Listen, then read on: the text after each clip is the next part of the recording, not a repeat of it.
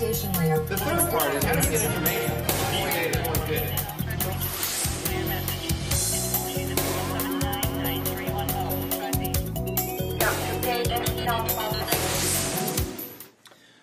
One of the things that I've discovered in talking to folks like you is the fact that still today, when one looks at what the most common concept is that you're interested in talking about, security comes up probably more than anything else.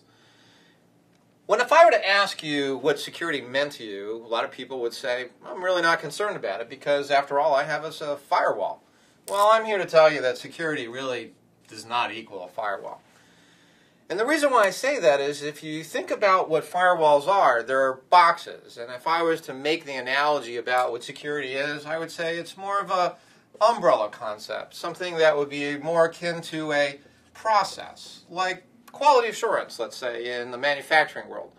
Nobody really goes down to Walmart and buys themselves a box of quality assurance.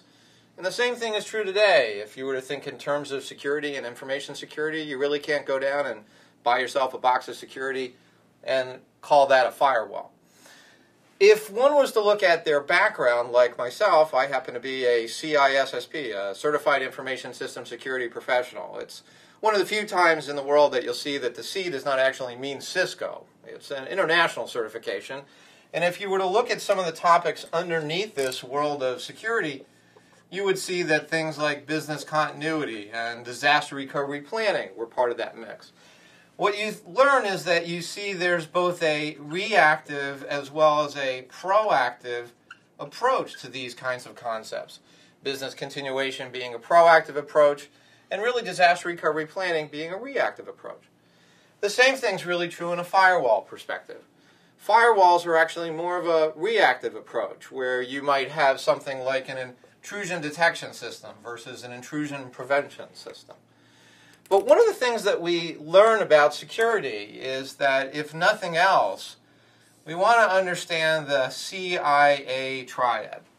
Now, the CIA triad stands for concepts of confidentiality, meaning we want to protect the information to ensure that only those people that have access to it are allowed to have access to it. So, for example, in the medical space, you might look at regulatory compliance issues like HIPAA, ensuring that only certain patient record information is maintained as confidential. Everybody can't get access to it.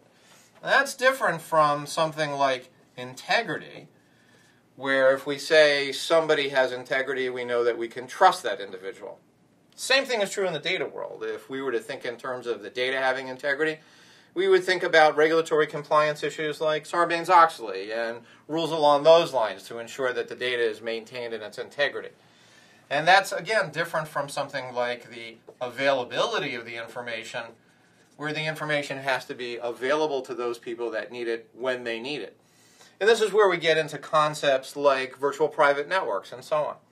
Well, that kind of discussion really means that we have to talk in terms of the various tools that are available in order to ensure that the information is maintained in a secure manner. That's why we call these info security or information security or InfoSec, often referred to as InfoSec. Well, so the tools that we might want to consider would be tools like physical tools, administrative tools, or technical tools. Again, what we see is that tools like firewalls would be an example of technical tools, where virtual private networks might be an example of technical tools, but the passwords that we want to use might be more of an administrative example. The point that we want to make here is that when one talks about information security, first of all, it's more than just a firewall. What underlies it are key principles like confidentiality, integrity, and availability, and the fact that you have a different set of tools to do different kinds of things.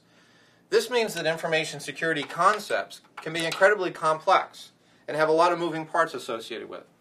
Now, I know we spent such a short period of time giving you an introduction to information security, but this concept of confidentiality, integrity, and availability, the CIA triad, has more details behind it.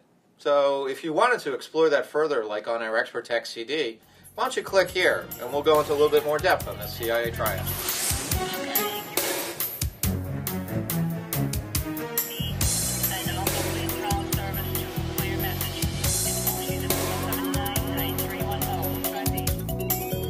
engage in self-love.